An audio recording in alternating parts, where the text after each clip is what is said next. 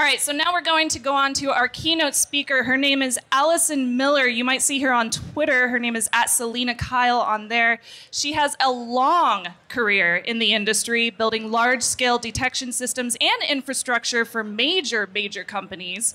And BTW, she is not here with her employer.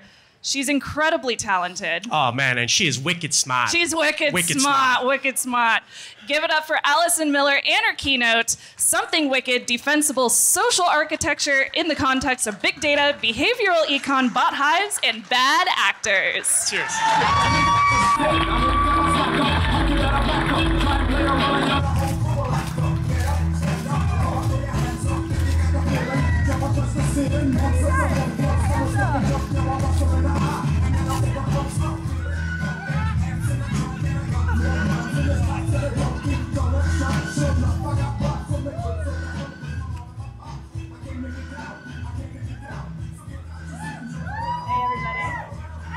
That was my awesome special speaker request. Yes. Let's see. Yeah, exactly.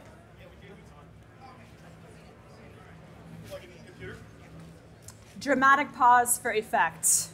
Oh, yeah, it's undone. Oh, that part. Could be a thing.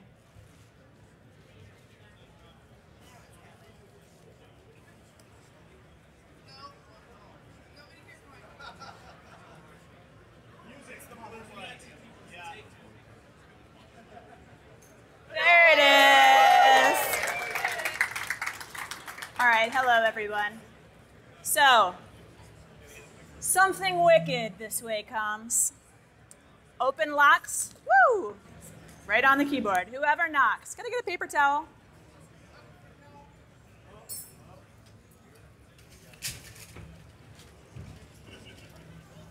Gotta get the mic closer to your face. All right. Yep.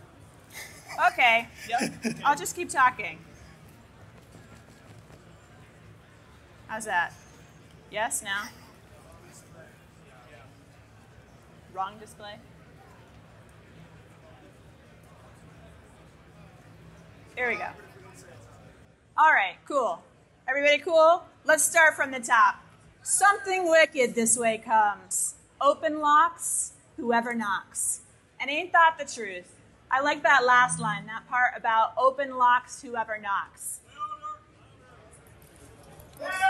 Because Shakespeare got it right, and he didn't even know you guys. Whoever knocks. So, friends, foes, and the rest of you fabulous BSidesians, it is my pleasure to kick off BSides Las Vegas 2017 with you. I've actually been in the BSides community for quite a while, since the beginning actually. First as a citizen participant, then as a volunteer. I actually organized the first BSides in the San Francisco Bay Area after attending the first BSides here in Las Vegas. I've emceed, moderated, and mentored, but this is my first time speaking, and so I'm really excited to be sharing some of my ideas with you. Thank you. What we're going to talk about today is where I see the future of defense heading, because what I see us evolving into is needing better, meaning more defensible designs of social and economic systems. And those need to incorporate modeling for the human factor as well as a renewed focus on human outcomes, because that's really the point. So, big data, behavioral analytics, machine learning, AI, these are actually all technologies that we've been grappling with and leveraging in information security for decades, despite the fact that they're also apparently the new hot words or hot things and buzz phrases that you hear around vendor floors. They've been here for a while, but now what we have an opportunity to do is fuse this data science with the more human-focused social sciences, like psychology, sociology, different types of social research, and my favorite, economics. So, and if we want to get to our goal of having defensible social infrastructure, what that means is we need to have more of an understanding of the influences, but there are also a lot of new ideas and innovations coming our way. So maybe it's time to start broadening our own toolkits as we approach architecting and operating ever more elaborate social and economic systems so that we can protect the people in them. So what does that mean? Let's see if the slide advances. The slide does not advance. Here we go. All right, the slide is advancing. Okay, so where do we come from? We come from a world, we still sort of are defined by a world where we define protection by isolation. Okay, so you remember the concept of the perimeter. How that has changed. Security used to be about system boundaries and isolation and adding in virtual walls and doors and locks, but now the modern defender has to be in the enablement business. And we have to figure out how to interconnect all of these different systems and people and keep them protected at the same time. The vulnerability surface is expanding faster than we can invent the next generation of perimeters and moats. We've been modeling for technical outcomes, and there's certainly a lot of risk there, especially in the in-between places at integrations and boundaries. But now we're dealing with a perimeter laced with bullseyes. In fact, the perimeter is people, as perhaps Charlton Heston might say. Soylent Perimeter is people. And we've come full circle in InfoSec, where it's not about the tech, it is about the people. And no longer is it about keeping the outsides on the outside. We need to connect with everyone and do something that's even harder, which is sort out good intent from bad, all with everything sort of running in real time. If we don't, then social systems get overwhelmed with issues like scammers, spammers, botnets, and fraud, and they flood our systems. New platforms are developed, and then new exploits arrive. We know it's inevitable. Breach happens, all systems get gamed, and people don't always behave nicely when they're sitting behind the keyboard. And we wonder, how is it in 2017 that this is a surprise for anyone who builds a new system, app, device, or network? We look at the writing on the wall when new tech shows up, and we think when things go down, when things go sideways, we say, how could you not have known this would happen? When the trolls invade, when the bots show up, when the apps and the things and accounts become vulnerable assets, and not just tools to empower the graphs we've built, how could they not know? And the answer is we learned a lot on the way between trading our local BBSs and pound hackin' for Twitter and 22 tabs just for Slack. But everything old is new again. Open locks, whoever knocks. So now it comes down to detecting behaviors, and worse for us, trying to understand the intent behind the behavior. Because in social and economic systems, what is bad behavior looks a lot like good behavior from an application perspective. It's simply the intent that's different and the harm that occurs. So we can find cold comfort in our own prescience, which is called cynicism in some circles. The foundations we've built for protecting people are built on technology, of technology, and actually for the technology. But it's behavior that drives outcomes. It's behavior that's going to manifest as the new blade end of the issues we're facing: intent, threatfulness, awareness, vulnerability, exploitation, and risk. It's a human behavior problem. And at the same time, while sometimes we find ourselves clinging to some kind of technical purity of a security strategy, we should build it like this. We should leverage this tool. We should limit access in this way. Security isn't designed in a vacuum. We're actually going to have to compete for any of these precious resources that we want to apply. And we compete for mind share, for talent and budget, which is an economic problem. So with this in mind, where do we find ourselves? Are we just going to sit around, gather around the proverbial cauldron of boil, boil, toil, and a whole lot of trouble? No, the tools we need now are not just hardware and software tools, tools that solidify the existing foundation, but wetware tools. So welcome back to the realm of psychology, sociology, and econ, where we can focus, because what we're doing is inherently competitive, and where we live in the information age, competition is fundamentally asymmetric. Asymmetric meaning things aren't exactly fair. Not everybody starts with the same amount of information. But actually, I think instead of sitting around the cauldron, what we need to do is kind of stand up and get ourselves together and compete harder. The field of play is squarely in the domain of decisions and behaviors, of incentives and economics, and so that's where I think we're going to find our solution. So personally, one of the things that I'm really loving is that a lot of my work, I live in the world of data and analytics, preventing fraud, building these models. On the other hand, where my head is at is in economics. And so I love how these concepts are interconnected and what's happening and where we can go. I have a little bit of a sidebar. You guys cool with a sidebar? Cool, you're cool with a sidebar. So recently I was asked during an interview of a sorts about how I thought we should set CISOs up for success. And it turns out that I actually have a lot of opinions on this, but one of the primary ones is that it's really difficult for someone who's not privy to the details of a business to be tasked with protecting it. And I've seen us groom security analysts and engineers for bigger roles simply by cross-training them in more security tools, more IT bits and bytes. But what would really inspire me, and what I hope for our CISOs, is that I want to see them shoulder to shoulder with their peers in the C-suite. That's what we need to be ready for as leaders. So thank you.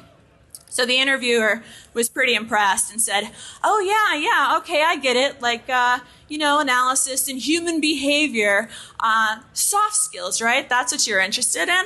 And I kind of looked at, like, what? No, all my skills are hard. But anyway, what I'm looking for, I don't exactly remember how I answered, but it was something along the lines of that. It's not actually about soft skills. It's about hard skills. It's just about different skills. Quantitative skills, business skills, financial modeling. I don't think that's very soft.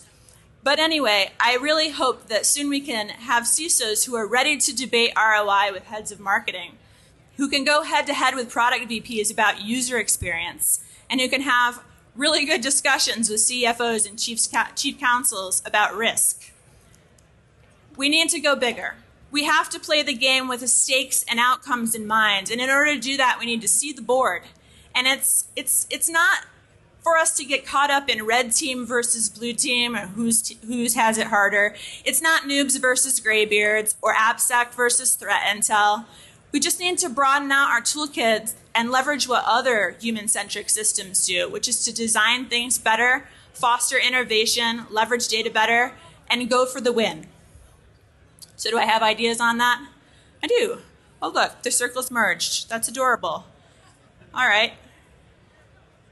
Okay, so I think the way to get there is actually through technology, but kind of a different path, which is I think we really need to incorporate things like system theory and machine learning to get to smarter social systems. And while I'm on the topic of social systems, I want to talk about the term social engineering for a sec, because it's sort of become a default term for manipulating people, tricking people, the long con. And that's not really a big enough concept for us anymore. It's not a productive concept, how it's used in conversation.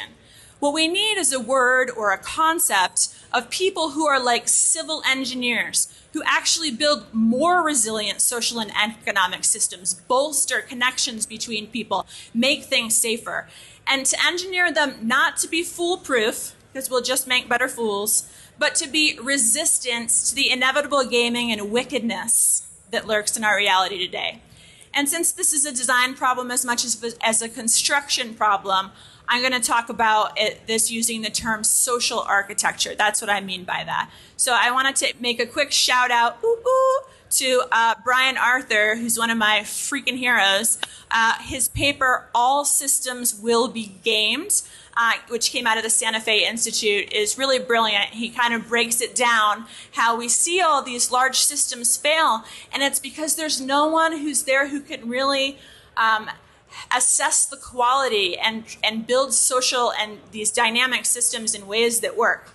And that's really important because, if we're building the apartment complexes and office parks of the future, if earthquakes are coming, we consider how to make a foundation that can survive and sustain tremors. Literal earth moving.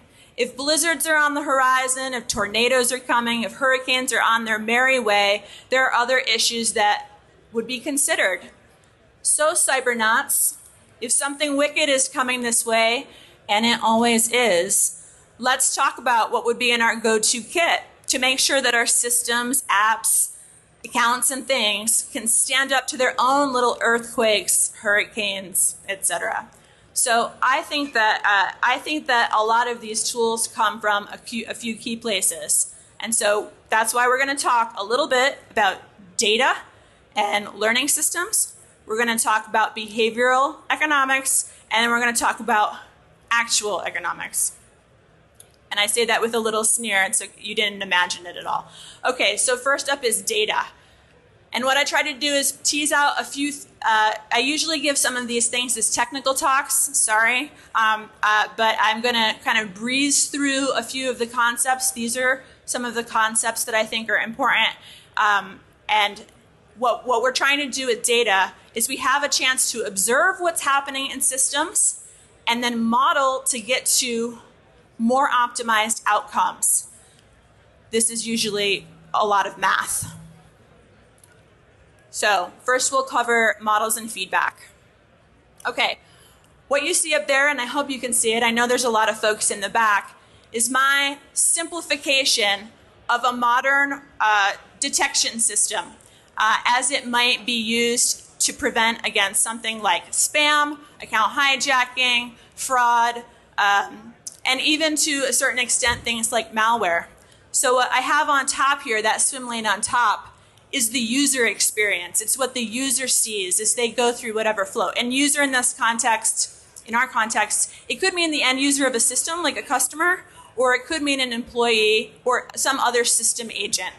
And then this middle layer is kind of, maybe it's an online and real-time in production thing that's happening. And then we have the back office, things that are happening behind the scenes, a little bit decoupled from the user experience. So the way that almost every one of these systems works, whether we're talking about spam or malware, to a certain extent network intrusion detection, there's some sort of event that gets evaluated, and then based on what is observed and what the sort of policies are of the system, there's going to be a response. Now the response could just be write to a log, but in a lot of modern systems, the response is a little bit different. It might be change the user experience, ask for a second factor of auth, decline a transaction, and then it goes back and there's some sort of effect on the user. And then what happens next? So what happened next behind the scenes is all of those observations and what has happened, all of those events, you figure out if they were good or bad, and you plug those back into building new models. Now, I'm talking about models, and I usually mean sort of machine learning type models that approach AI, but pretty squarely in the statistical machine learning camp. But it could just be rules. It could just be algorithms. Models is just a way of describing when you let the machine make the decision and you've kind of given it a clue in advance what your priorities are. And while that whole cycle is really cool, the coolest thing about it isn't the models. That's just out the algorithms and math. That's just the few seconds of pressing enter and getting back whatever the machine sort of tells you the logic is going to be. The coolest thing, the most critical thing about this system is actually that feedback loop, that understanding what has happened, being able to understand what has been observed and feedback into the system. That's how you teach the system. It's a learning system. So machine learning and learning systems are slightly different concepts, but the real power is in learning systems. And machine learning and AI, those just help power it and help make it work. But the key is the feedback loop. And one other thing that I like about this, something to sort of think about is, well, this is sort of almost like a system diagram, you could think of it as. It also is something that you can use to understand where to put your threat models. And what I mean by that is that in most systems, most users will simply go through a happy path because people are basically good on average. And so you would expect just to have a sort of happy path experience. But working with your product teams, working with your tools, working with how your policies are enforced, understanding what happens in the unhappy path is also interesting because you may be able to get more information out, and also there's a user experience there you need to manage too. But one quick note, on that is that, as I mentioned, the feedback loop is really the most powerful piece of that system. That means that you really do have to understand what happened. And in a lot of what we do as security professionals, we focus on the bad events. We have a little less insight into the good events, but those are equally important when you're training a learning system, because a learning system will learn whatever you teach it. And if you only feed it badness, it starts to get super paranoid, and that doesn't always work out for us. Okay, next up on data, and one of the reasons why these systems are quite interesting is because we can then get to a place where we can figure out costs. So has anyone in here ever tried to come up with a pitch for putting a new tool or new process in place, and the business came back to you with, well, what's that worth? How do I prioritize that investment? It's really hard to come up with a security ROI if you don't actually know the cost and impact of bad decisions. So this is how you can kind of think about this, is that you're going to make yes and no decisions on events. Maybe you think they're good or bad, and then based on whether they're good or bad, you offer the happy path, let them through, or maybe it's a different path, you're going to block something, let's say. In general, when you get the decision right, everything's good to go. The costs show up when you get things wrong, and it's always a trade-off between false positives and false negatives. So a false positive is a user gets stuck. A false, or your pager goes off 100,000 times in the middle of the night. That's also a cost. Or on the other hand, a false negative is something bad gets through. Uh-oh, incident, event, breach. And those are things those are trade-offs, but costs that you can estimate once you have some of this sort of event-based transactional data. You can get a sense of it. The trick is that sometimes, even when your decisioning technology is right, there's still a cost. And an example of that is something like account hijacking, where you are right, you blocked a bad guy from getting into a good person's account, but then you still have cost because you have a good user who needs to restore access to their account. They've been victimized and they need to go through these extra steps. That has a cost too. And then when you have a sense of the costs, oh my gosh, the world that opens up to you when you have discussions with management, because you can actually do things like quantify performance. Let me share with you real quick one of my favorite diagrams, which is how to evaluate a model performance. Okay, everybody ready? I know, it's getting kind of hard. There's a lot of graphs. So what we have here is, imagine, we'll use fraud as an example, okay? So imagine you have 100,000 transactions coming through. That's your total, your number of transactions. And some portion of them are bad, or you're going to mark them as bad so that you can not experience the fraud. So across our horizontal axis, we have percent of total, and going up, we have the portion that you're going to mark bad is true. Now the blue line, the straight line, is random. So you have terrible logic, it's totally random. But in general, if you have a random way of marking something bad as true, then in order to catch 50% of the fraud, how many of the transactions would you have to block? 50%. That's why it's a straight line, kind of like a slope of 1. If you wanted to block all of the fraud, you'd have to block all the transactions. And that sounds like a bad idea. So what we do is we try and get models that can actually catch as much of the bad as true as possible, but leave the portion of total transactions alone. And we describe that as gain. This is a gains chart. So you always want to work on the edge of that curve to be as productive as possible. You want as much gain between randomness and your decisioning technology, and you definitely don't want to be in a situation where you are, for example, declining 80% of all of your transactions only to get 10% of the fraud. That's that little dot off the horizon. So what you're going for is good gain. And you can benchmark logic against each other when you have a sense of the cost of false negatives and false positives, because that's what this sort of reflects. You can sit wherever you want to on the curve. Do you want awesome Do you want really awesome user experience? And so you want to decline as few as possible? Well, you won't get as much fraud, but you can choose that. And then you could equally choose to reduce more fraud by declining more transactions. It's a choice. It's a trade-off. And when you can get it into quantitative or financial terms, it makes it so much easier to have a conversation about where you're going to sit.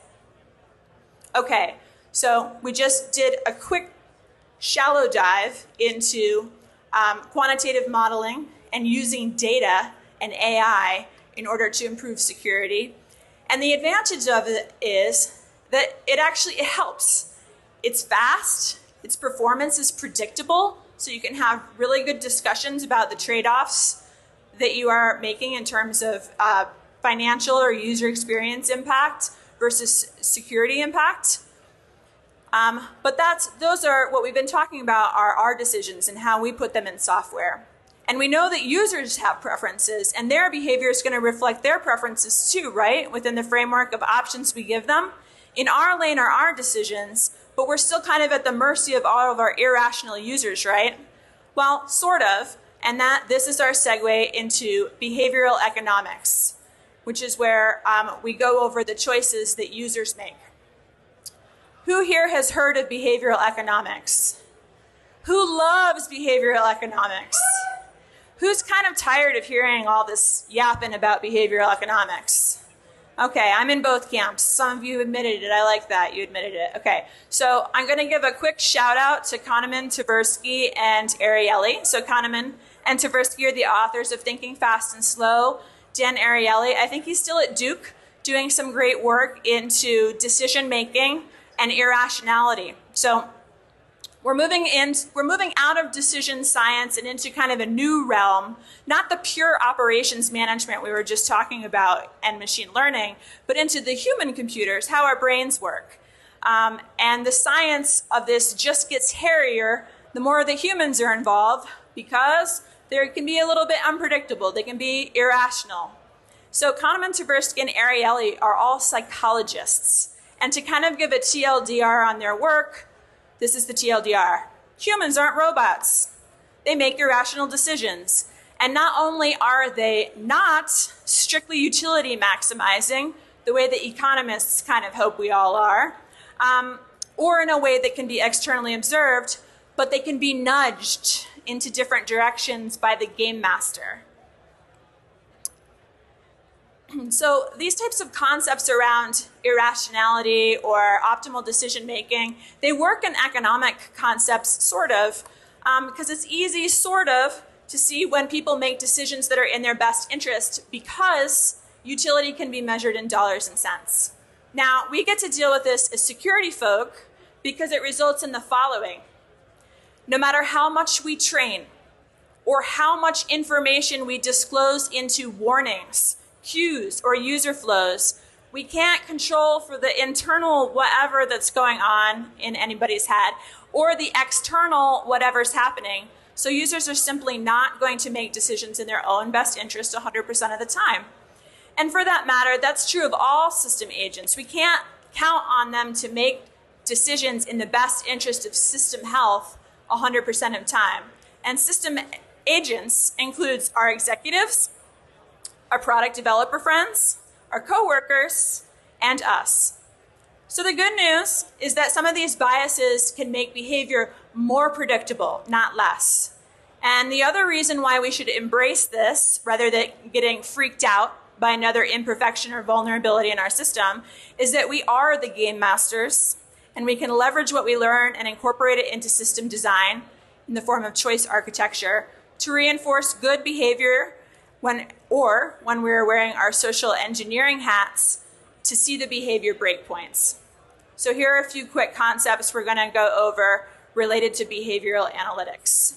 Choice architecture, opinionated design, data devaluation, and I'm just going to kind of dot into competition. So choice architecture is kind of, as the tin reads, how we set up and frame choices that we ask users to make. And some of the key concepts that you'll hear a lot about are framing and anchoring. So What you see up in the picture is actually a kind of an example of framing. One blue dot looks bigger than the other because of what's around them, but actually they're the same size. And those types of visual tricks, they can also be choice tricks. You can nudge someone to make one decision versus another just based on the way you present the choices to them. Another example of this, which I like a lot, is anchoring. So there's an experiment that I think is pretty cool where you can do it too. Just play along in your head. In your head, imagine to yourself, what are the last 2 digits of your phone number? And you write them down. So last 2 digits of the phone number. Then I hold up some object, a guitar, a bottle of wine, a loaf of bread, I don't know, and ask you how much it costs. And studies will show that folks who have higher last 2 digits of their phone numbers will guess that the object is worth more than folks who have lower last 2 digits of their phone number. Isn't that weird? It's totally weird. But the thing is that you are anchored by a random piece of information, basically random, the last 2 digits of your phone number. You were anchored by that, and that affected your decision making, no matter how rational you are. And so when we set up things like privacy policy disclosures or secure your account type choices, how we set those up really changes. It can really influence, it can help or it can harm how folks end up configuring those situations and the choices that they make when they're faced with warning dialogues or system messages anywhere. Which brings me to opinionated design. So opinionated design, there's a lot of really cool research happening on this right now. There's a conference, SOUPS, and some of the Usenix conferences that are associated with user experience and research. Opinionated design, again, is actually kind of what it says, which is instead of forcing users to make choices and simply presenting all choices as if all choices are equal, like, do you want to go ahead to scary thing, or, do you not want to go ahead to scary thing, and forcing a user to kind of make that decision, instead, designing a warning or designing an experience so that the default behavior is the one that is optimal or safer or more secure. And I think we're going to see some really useful impacts on user behavior in using opinionated design. The last thing I want to talk about related to behavioral econ is actually kind of pushing on the other lever, which is data devaluation. So instead of working so hard to change a choice someone's making, instead designing situations or systems where if they make a mistake or a wrong choice, it doesn't hurt so bad. So the classic example of this would be something like two-raptor authentication. Indeed, so two-raptor authentication is really useful when the T-Rex are throwing ichthyosaurus your way. What are the fish? Prehistoric fish. Okay, we don't know. But phishing, right? Phishing. Oh no, I gave them my password. I was tricked. That wasn't really Microsoft wanting to give me $1 million or whatever. When you lose your credentials, it doesn't matter as much if that doesn't end up causing a harm. Data devaluation is also a strategy used elsewhere where you find a lot of encryption, right? Because encryption, or in fact, was part of the argument behind chip and pin. And I won't go there. I'm just going to say chip and pin, but I'm not going to freak out about it. Most of you don't know why that's funny, but it's funny. I promise you. Okay. So when it comes to behavioral econ, we're talking about two main approaches, which is either changing the choices to change outcomes or changing the outcomes to reduce harm. So make it easy to make the right choice, make it really hard to make a wrong choice, or remove the impact if there's a wrong choice. And what's really interesting here is that we've moved this from an administrative sort of detection problem into a design problem, which feels like a better place for it anyway, because it empowers our friends who are product developers and responsible for overall experience of end users to actually create better experiences. And building it in is always better than bolting it on. I think that we can all agree on that. and there's some excellent research and also new products that are leveraging these capabilities in this type of approach. But wait, there's more. Because remember that behavioralism isn't just a system user dynamic. I think it's worth it to remember and to think about us when we make decisions, that we also have some of these cognitive biases at play, and those show up in our work in a lot of different places. So the takeaway is design approaches to setting up decisions can either add or reduce bias and harm. And this is true how we set things up for users and also how we set things up for themselves. All right. Besides, I'm so sorry. Maybe you should not ask economists to Keynote, because now we're going to get into the dismal science. So everybody kind of like shake it off, because I'm going to actually talk about real econ for a minute. So framing and choice architecture and like behavioral game theory are awesome and fun to think about because we can relate to them. We see them every day. And I'm absolutely happy to talk more about that. I have a lot of stories and ideas. Buy me a drink sometime. But what I actually want to bring to the table, and why I thought this was such a cool opportunity to share with you guys, is because I think that we can do more by digging into technical econ. Even understanding that people are irrational, I think there's some really interesting models from econ that we can leverage, and I've got to do something with this applied econ degree that I'm working on, so let's have at it. When we talked about data and we talked about behavioral economics, we were talking about how to improve the gameplay and influence moves made by users. But when we start to get into more formal models of economics, we're talking about the board itself, which is pretty fun, in my mind, pretty cool. So for anyone who has post-traumatic stress disorder related to econ, cover your ears. Everyone else, the TLDR is that microeconomics is really a model for estimating how folks are going to consume resources given their preferences and under a budget. And the basic rule underneath that is that all of us seek to maximize our utility, meaning we want to consume as much as we can, every tiny little wafer, and continue to maximize utility as far as we can, given that budget constraint. And so how preferences play in is that we all have budget constraints, and so we have to make choices into how we leverage that budget that we're given, and that shows up in trade-offs. And in micro, this can get into very exciting good A versus good B, or labor versus leisure. But anytime that we have a budget, it means that we're prioritizing and making choices. And that budget constraint is a big deal. Okay, those graphs we don't need those. Another thing that I think has been interesting in looking into economics is understanding that there's two schools or two types of economics, positive and normative. So positive is basically what is happening, what is it? And it yields descriptions, metrics, models in order to sort of predict outcomes. The other is normative, what should it be? And this is where policies come from. Economic analysis. How do we think this is going to work? If we make this change, if we add this policy, what will be the overall effect? That's normative. And so what you see a lot actually is folks trying to apply positive techniques to normative situations, and that's where dragons lie.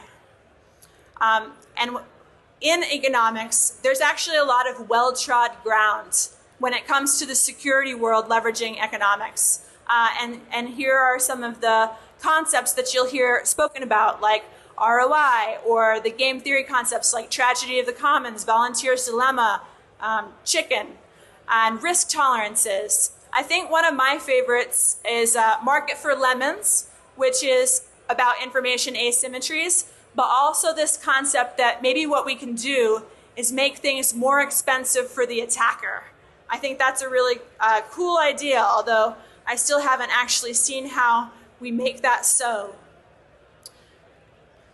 So the places where these concepts connect, these very basic building blocks from micro, like preferences, utility, money, returns, Where they kind of get real is when they bump into concepts related to risk, tolerances, uncertainty, data. Because even in economics, we don't assume everyone has perfect information all the time. And adversaries are really just another word for competitors, depending on how wicked your brain works. And so I have seen a lot of promise in other concepts coming out of economics, things like inferior goods, incentive design, coalitional game theory, and those can lead to better policy analysis, which is actually a pressing issue for everyone in cybersecurity to understand how we're going to get to better policies. We can want better policies, we can try and encourage better policies, but I think the way that we get there is by bolstering our own arguments with models that are working and are accepted by these folks. And then there's, of course, commercial applications too. I think we're going to see cyber insurance take off relatively soon. And classification is basically just another word for machine learning in this situation. So when I was thinking about formal economics and what we might add to our toolkit, I kind of took a different approach, which is I looked at some of the problems that I keep hearing about over and over again. And then I was thinking about what concepts am I hearing about in economics that we can apply. So for something like, are you all familiar with the security poverty line? I think that's a Wendy Nather and also, I think that's a Wendy Nather thing. So security poverty line is this idea that there's a certain, like, you must be this high to ride this ride. You must have this much budget or this much maturity in order to, like, even be at the minimum. And there's a concept that I want to sort of mention, which I really like, inferior goods. So inferior goods aren't necessarily what they sound like at the beginning. Inferior goods are things that are consumed more by folks who have less income. When income rises, the consumption of inferior goods go down, which is counter to the basic tenets of economics, which is that everyone is utility maximizing. So you would expect that as incomes go up, they would simply consume more of things. But inferior goods, they consume less.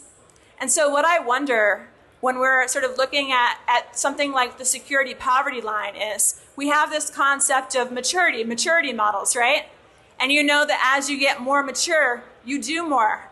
But as you get more mature, as you get more budget to throw at cybersecurity, what are you doing less of? Because I think that that would be really insightful and something interesting to consider for folks who are under the security poverty line, is to understand what are their things that they can consume until they get above the poverty line. That's one thing.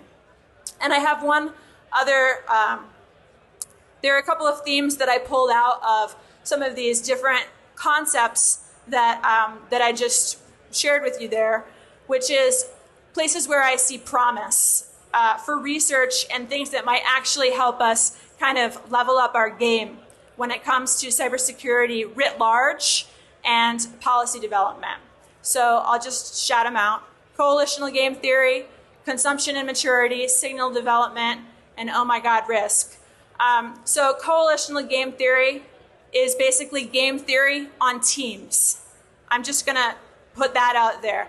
And that you can actually change outcomes and you can do things to reduce asymmetries, which is one of the biggest economic problems that we have to deal with in cybersecurity is information asymmetries. They show up in all markets, vuln markets, all kinds of places. So coalitional game theory is a place where I see we may be able to leverage and make change.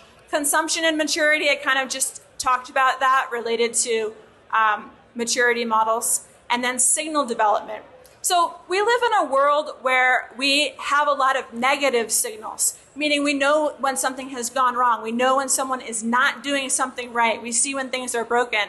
But what's kind of missing for us are more positive signals. I think that signal development, or this idea of, I'm not suggesting that we're going to put a stamp on every website or every piece of software needs to get certified somehow. But positive signals for us as practitioners within the industry, understanding being able to differentiate product quality and also potentially understanding signals that can help us understand if we're practicing security in the best way that we can, is there's a definite opportunity there. So then, oh my God, risk. Okay, so you've just been risk rolled. I like to, never gonna give you up, never gonna let you down. Okay, so I like to throw in a little bit of risk in every presentation I give because I love risk. And when it comes to economics, risk is where theory meets behavior. And one of the things that when I think that we should think about is how we talk about risk. Because right now when we talk about risk, we talk about expected value, and we're managing to some kind of mean. But actually, when economists talk, or financial professionals in the real world talk about risk, they're really talking about variance of returns, not the average value. And what I mean is, if you've ever looked at a payoff matrix, a little bit of game theory, a little bit of threat modeling there, what you then focus on is figuring out the expected value of each chain that you might go through. And I'm not going to make you guys do this whole example. I'm just going to cut right, just trust me, all the math is right. Is that what we see is when folks are risk averse, what they really want to minimize is the variance between the return they can expect. They're not managing strictly to an average expected value. And I'm running low on time, so I'm not going to walk you through that. Plus, it's a keynote. You guys don't need to see all of those details.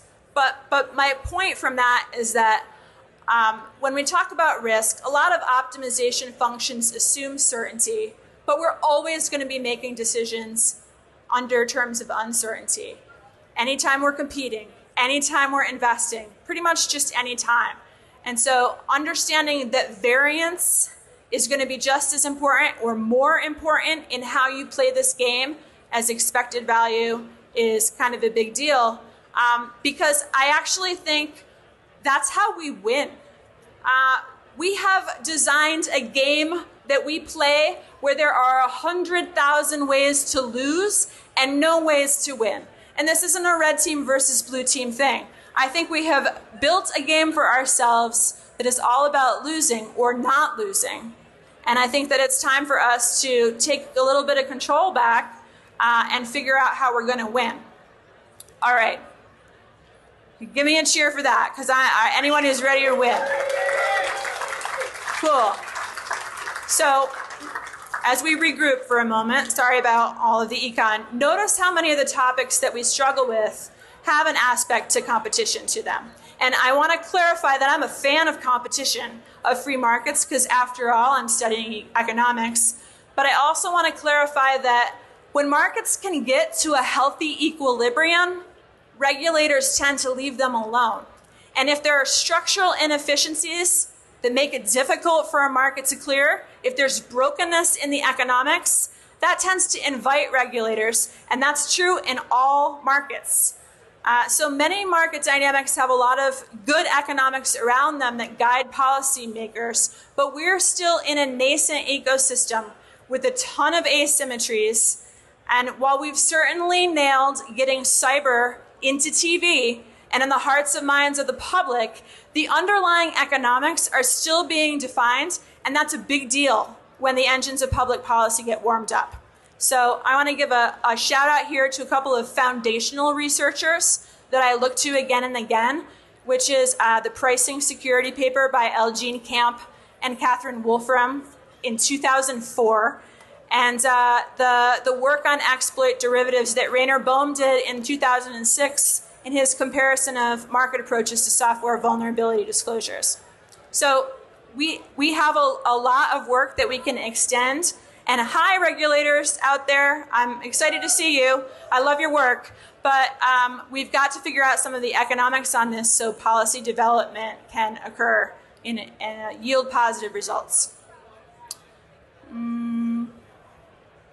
Okay, I'm going to skip that one.